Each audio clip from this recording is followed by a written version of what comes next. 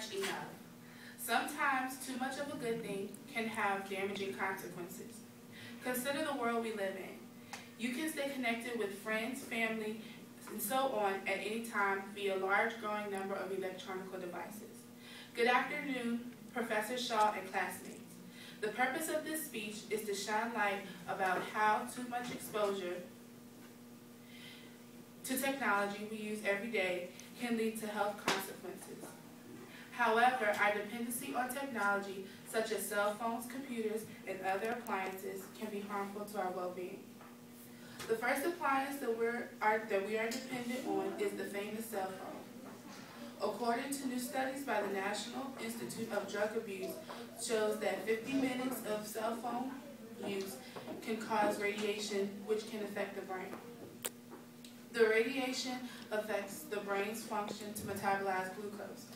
Glucose is the sole energy source in the brain that is under normal dietary function. Also, another way cell phones can affect health is by using the cell phone while driving. Whether it be texting or talking, both can be dangerous to one's health. They both can cause death. Texting and driving has become one of the top killers of teenagers today.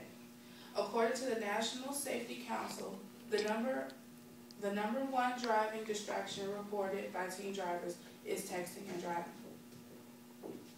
The second appliance we have become dependent on is the computer. The computer has become a part of American life. According to Wellesley University, hours behind the computer can take a toll on the human body. Instead of exercising, sitting behind a computer can cause weight problems. Researchers at the University of Los Angeles said in an article in the American Journal of Genetic Psychiatry that if you spend time on a specific mental exercise, you can strengthen your brain's neural circuits. Those researchers also found that if you spend a large amount of time talking to people on the internet instead of on the phone or in person, the circuits that control human contact skills are weakened. The hold that technology has on many people can lead to symptoms that are similar to depression or obsessive-compulsive disorders. Good news is that you can step away from the computer when you want. You don't have to follow family and friends online all the time.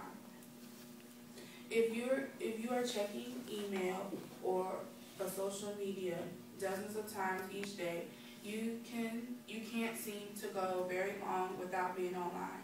Reward yourself when you do something else. Set a timer when you go online.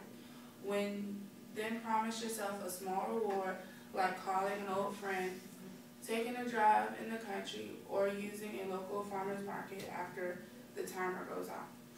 When you're really trying to de-stress, limit your electronic screen time. With all the electronic devices available today, you have a limited opportunity to check social media and email.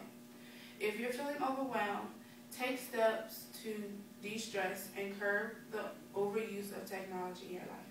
Thank you.